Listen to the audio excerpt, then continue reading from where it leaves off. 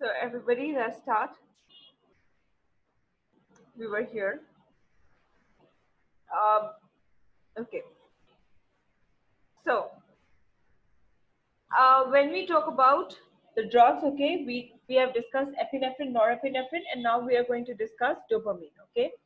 Now dopamine activates peripheral beta 1 adrenoreceptors to increase heart rate and contractility, and activates pre-junctional and post-junctional dopamine 1 receptors in the renal, coronary, and splenic vessel to reduce arterial resistance and increase blood flow. Pre-junctionally, dopamine inhibits norepinephrine release. At low dose, dopamine has a positive inotropic effect and increased systolic pressure, with little effect on diastolic pressure or mean blood pressure. At higher doses, dopamine activates alpha receptors and causes vasoconstriction with a reflex decrease in the heart rate. Now, coming up to dobutamine. Dobutamine is a synthetic catecholamine that is related to dopamine but whose activities are related to actions at alpha receptors and beta receptors with no effect on dopamine receptors. This drug increases cardiac output with limited vasodilating activity and reflex tachycardia. And dobutamine is administered by IV infusion because of the short half-life, which is just 2 minutes. Okay. So then we have these drugs: terbutaline, albuterol, metoprolol, pirbutenolol, salmeterol, and formoterol are examples of drugs with more selective beta-2 receptor agonists and relaxed bronchial smooth muscles with fewer cardiac effects. Even if you observe the people who are taking the inhalation, aids, you would see these names on their inhalation dose. What do you call it? Anyways. So, isoproterenol activates beta receptors with little effect on alpha receptors. It dilates bronchial smooth muscles. It is infrequently used because of the availability of selective beta 2 adrenal receptor agonists. Now, phenylephrine, methoxamine, and metaraminol, these drugs produce effects primarily by direct alpha-1 receptor stimulation that result in vasoconstriction, increased total peripheral resistance, and increased systolic and diastolic pressure. Metaraminol also has indirect activity. It is taken up and released at sympathetic nerve endings, where it acts as false neurotransmitter. It also releases epinephrine. These drugs are less potent, but because they're not metabolized by COMT, they have longer duration of actions than catecholamines.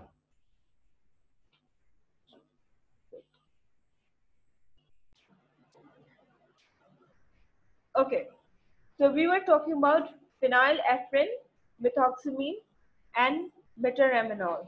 Okay, and then I think we talked about it. Okay, then is xylometazoline and oxymetazoline. These drugs have selective action at alpha receptors at high doses. These drugs may cause clonidine-like effects because of their action in CNS. Please go back to my 2 days back lecture, two lectures back, and then you would find the entire slide on it. Wait, I have a message from you guys. Okay, it's a long. Beta, I just received a message in the comments. Okay, after this class, I will respond to your query. Okay. All right. Don't worry about the quiz. All right. Let's focus on this lecture right now, and then I would respond to you about your quiz thing. Okay. Then is clonidine, methyl dopa, guabens and guanfacine. Now, these are antihypertensive agents directly or indirectly activate pre-junctional and possibly post-junctional alpha-2 receptors in the vasomotor center of the medulla to reduce sympathetic tone. Okay. Post-junctional, pre-junctional, what is that? Previously, we have talked about presynaptic neuron, postsynaptic neuron. Here we are talking about pre-junctional, post-junctional. Pre-junctional means we talked about neuromuscular junction. So here we are talking about pre-junctional and post-junctional. Okay. All right. So you see, then they're saying these drugs reduce blood pressure with a decrease in total peripheral resistance and minimal long-term effects on cardiac output and heart rate. Okay. So, all right. So you see, when resistance is decreased, when vasodilation is there, then definitely blood pressure would reduce, right? Methyl dopa is a prodrug that is metabolized to active agent alpha methyl norepinephrine in nerve ending. It lowers blood pressure by reducing peripheral vascular resistance. At higher non-therapeutic dose, it activates peripheral alpha receptors to cause vasoconstriction. Then is ephedrine. It acts indirectly to release norepinephrine from nerve terminals and has some direct actions on the adrenoreceptor. Ephedrine has effects similar to those of epinephrine but is less potent. It has a longer duration of action because it is resistant to metabolism by COMT and monoamine oxidase. If you go back to the slide, you would see why, right? Its chemical composition. This drug is effective orally and unlike catecholamines, penetrates the brain and can produce stimulation. You see, if you remember one thing about its chemical makeup, so you can easily tell about these properties, okay? Then is ephedrine is found in the herbal medication mohang. Pseudoephedrine is an isomer of ephedrine. After continued use, tachyphylaxis may develop due to ephedrine's peripheral effects.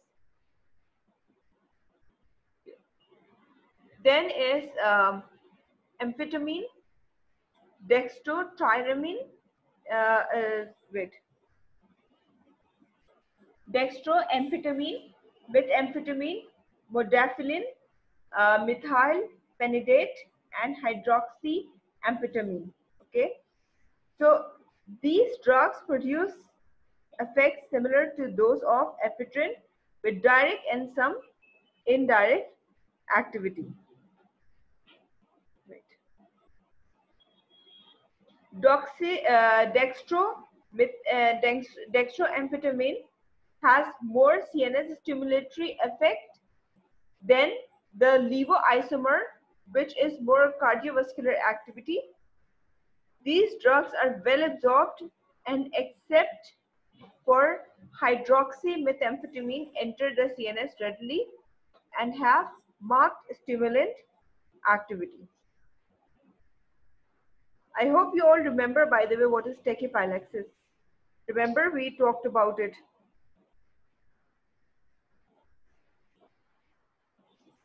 Okay. Then is okay.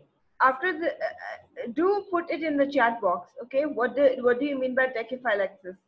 Because I explained in the first few classes, and I want to see if you guys even remember or not. I just use this term over here that after continuous use, tachyphylaxis may develop. Okay. So do define it. After I stop the video sharing, then I would see your answers. Okay.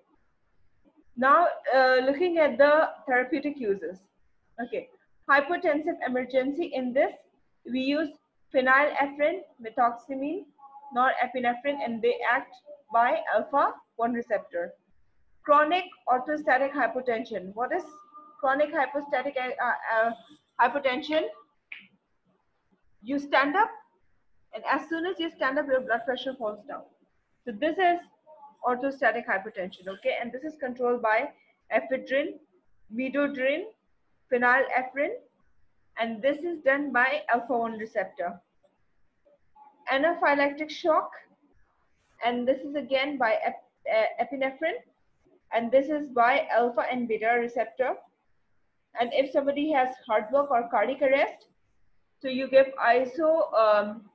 isoproterenol or epinephrine. Remember I told you that syringe thing.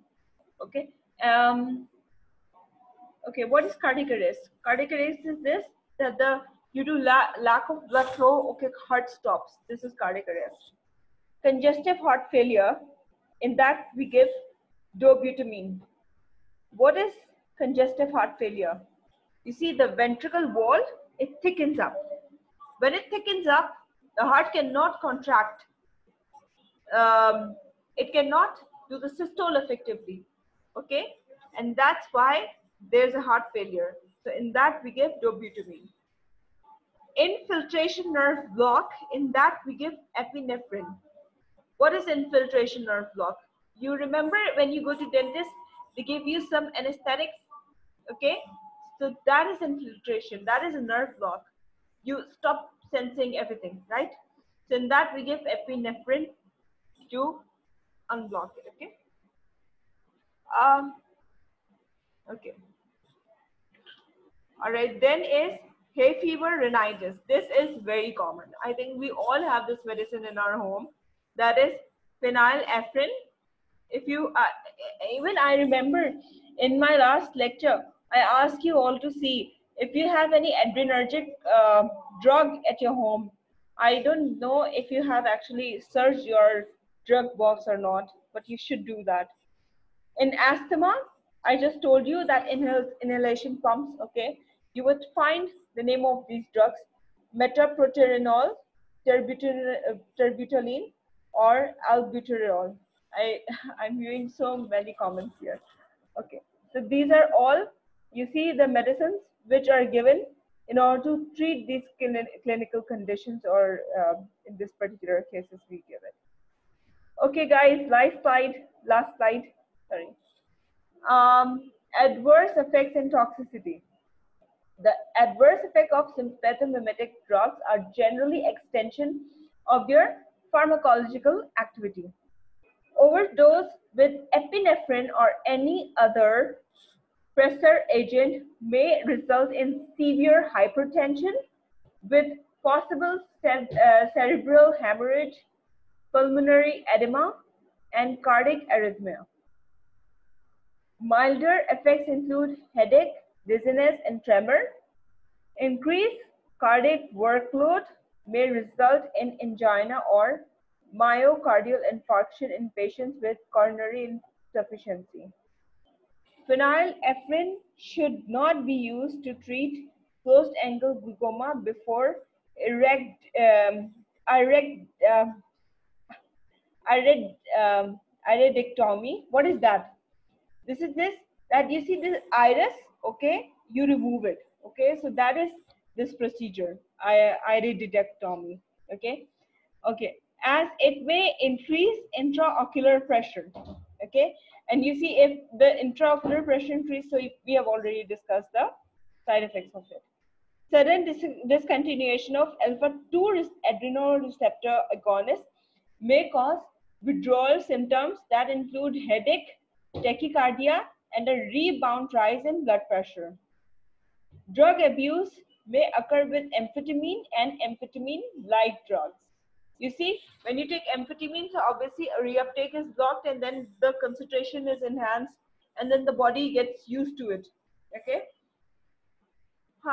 Then is drug interaction with tricyclic antidepressant block. They block catecholamine reuptake and may potentiate the effects of norepinephrine and epinephrine, like I've just told you. Some halogenated anesthetic drugs and digitalis may sensitize the heart to beta receptor stimulants, resulting in ventricular arrhythmias. Okay, everybody, thank you so much. No, wait. Let me stop the video sharing.